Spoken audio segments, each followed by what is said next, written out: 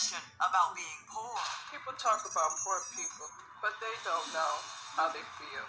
Sleeping in abandoned buildings, not knowing where they're going to eat there, not next meal. They're stuck there. Detroit, once the car capital of the world, tragically transformed into the murder capital of the country 30 years ago. Bill Proctor, Channel 7 Action News, reporting. And veteran TV crime reporter Bill Proctor covered it all, including the murder of little Christina Brown. I must admit, at that time, it was simply another assignment. It was another tragedy in Detroit. There were many in those days. There were drug dealing related deaths and violence everywhere. It was almost a daily call. You walk away from it, you are done. From the get-go, the suspect was 23-year-oold Lamarr Monson, the man who used the tiny 12-year-old to deal crack. Number 9655982, Lamarr Monson, the charge is murder in the first degree premeditated. By anyone's account, the young girl's death is horrific.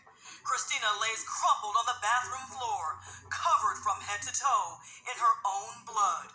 A bloody knife is nearby. Lamarr Monson says he stumbled upon the gruesome scene and then went to get help.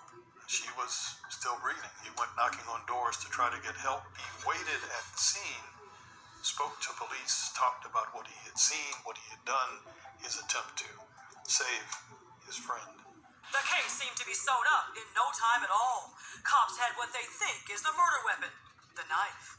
The cause of her death was the result of multiple stab wounds. And they had their suspect, Lamarr Monson. They'll get his confession that will lead to a conviction and a sentence of 30 to 50 years. For the Detroit police force back then, it's a job well done, but did they have the wrong man? The way Lamarr was raised, nobody could tell me that Lamarr would do something like they accused him of doing. Nobody. I wouldn't believe that in a million years. I had brought him up as a young man who had never given me any problems or any trouble at any time.